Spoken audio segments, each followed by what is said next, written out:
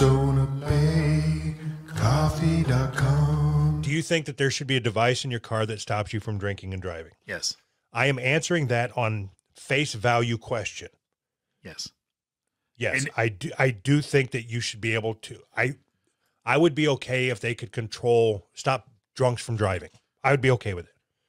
That if they could work through a solution that would stop it and not invade anybody else's privacy and never ever make a wrong call. That's how I'm answering the question. And that's so I'm asking you this question.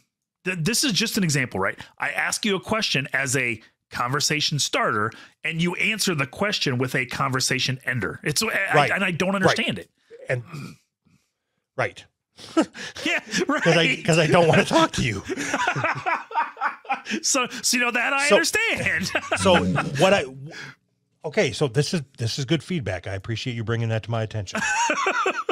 So what I should ask me again. Do you think they should have a device in your car that stops you from drinking and driving? Like what kind of device? Who controls it? Who's going to determine what is drunk? Perfect. This is a perfect way to go. See, why can't you do this all the time? So I told you, that's why I appreciate the feedback. Like our shows are going to go to the next level now. Oh boy. We've been waiting to take them to the next level. See, that's the difference between you and I. I am open to receiving constructive criticism to make me a better person. Mm-hmm. You're a prick. Because I'm already a better person. What do you mean?